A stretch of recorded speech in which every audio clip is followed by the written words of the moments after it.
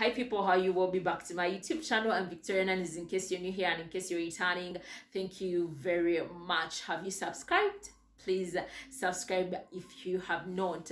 And today is a Sunday, so it means it's time for trending with Victoria. What is trending where you are? Of course, something is trending where I am, and remember, this segment comes your way every Sunday. So let's straight away go to the first story, which comes in from Uganda, where the president of Uganda has been termed as a nutritionist.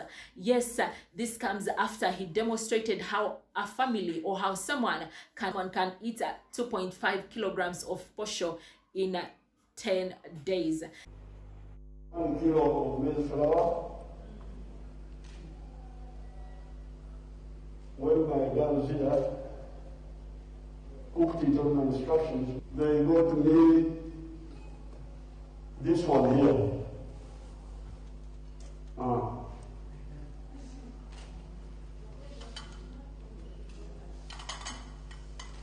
Now this one, I tried to estimate and said, suppose I eat something like this for one meal. Okay, something like this.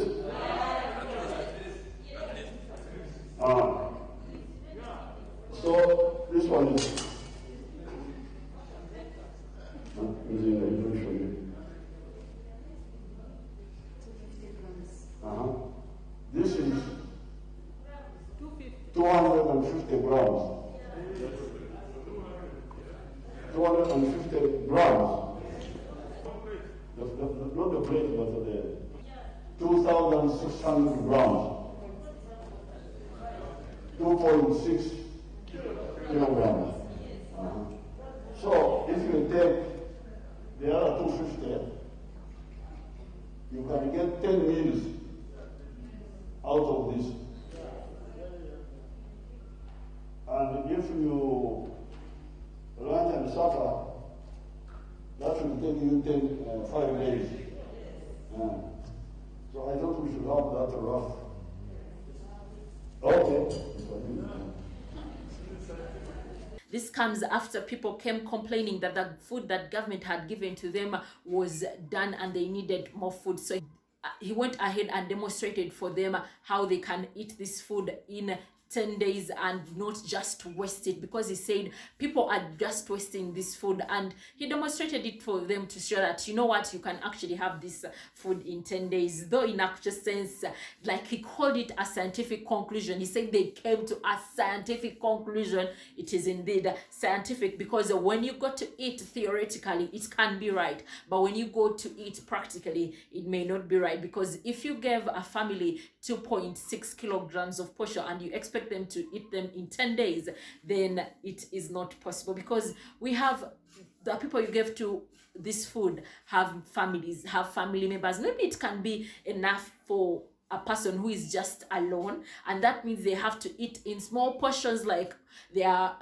they are just trying to watch their weight or something. But if someone is not watching their weight, or if someone is angry, like right now, that you gave out this food as government to help people during this lockdown period, one of the things that people are doing is actually eating more than they can even eat, because they are not working, they are literally home. So I do not think that it is really practical to people. But since the president demonstrated it, you never know it's practical, but in actual sense is theoretically practical. But when you put it in practice, it may not really be practical at all. So dear President of Uganda, thank you for that demonstration, but I do not think that it is really enough for people who are complaining about this food being little. And yes, even if you told them that they should eat in small portions, they cannot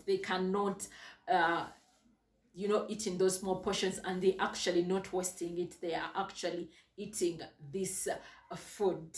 Story number 2 comes in from America, where the president of America, Donald Trump, came out and said that churches and other places of worship like the mosques are essential places and they needed to be open. He actually gave the he gave an instruction to the governors to make sure that churches are open, and he went ahead and said that if abortion centers are termed as essentials, then churches should also be essential places and they should be opened immediately. At my direction, the Centers for Disease Control and Prevention is issuing guidance for communities of faith. I want to thank Dr. Redfield and the CDC for their work on this matter and all the other work they've been doing over the past, what now seems like a long period of time. Today, I'm identifying houses of worship, churches, synagogue,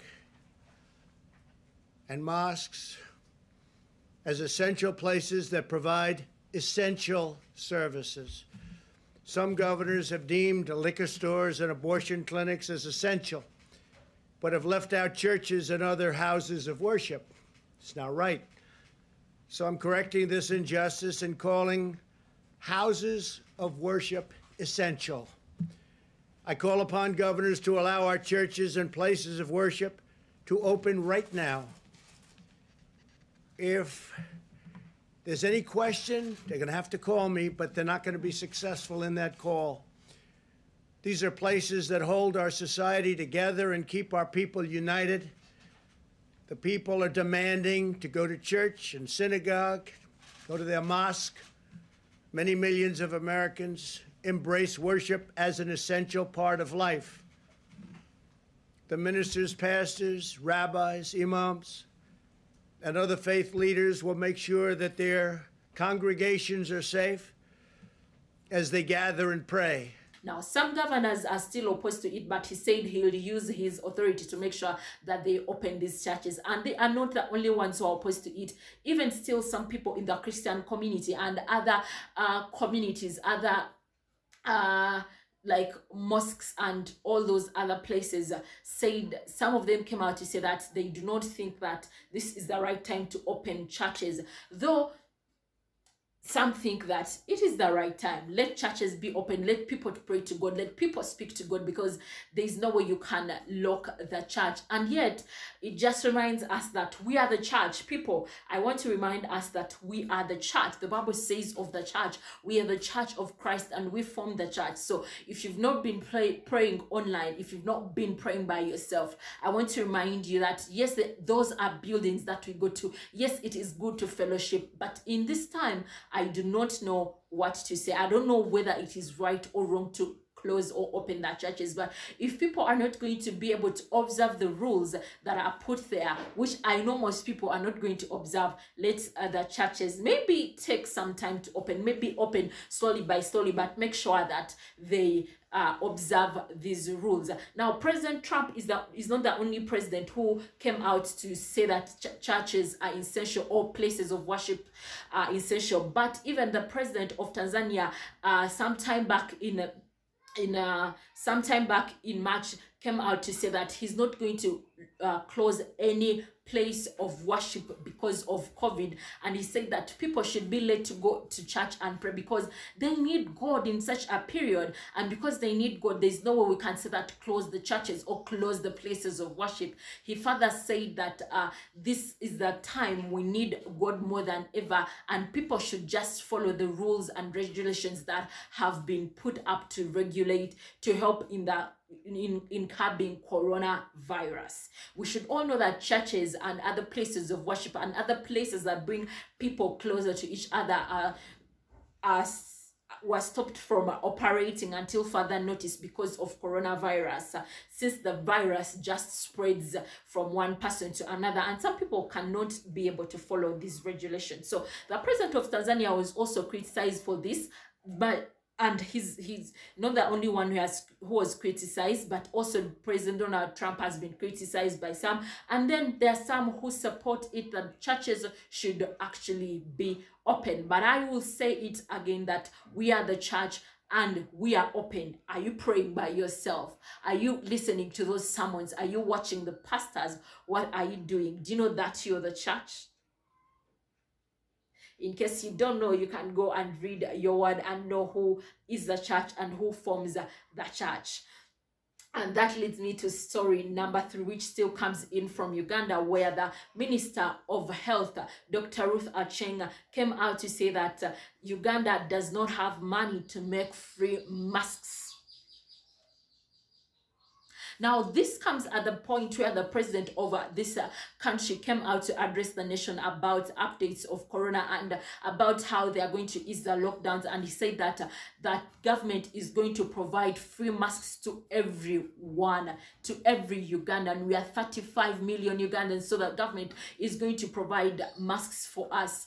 These two statements contradict themselves, because the president said they are going to provide, and then the minister is saying that they do not have money. And to me, that is a lot of contradicting. But hey, government, as with the people of Uganda, we are ready to buy these masks. People are ready to buy for themselves masks, and the masks that you want. So I think it is high time that, like you said, we are going to open the country on 2nd June. Let the country be opened and let people be instructed to move around with their own masks, because trust me, since people want to move out, people want to get back to work, people want to get back to a little bit of normalcy, or to the new normal, because the new normal is now walking out of home while wearing a mask. Let them buy their own masks, because I know we cannot fail. I know we can't fail to get that that 5,000 or 10,000 to buy a mask on our own. No one does not want this health. Like, more than ever, this period has shown us that we need to, we love our health so much. So trust me, because we do, and because we care, and because we care for our brothers and sisters, we shall be able to afford these masks, and we shall be able to buy them for ourselves without you government providing for us. Or we can as well wait for yours, as we are using our own masks.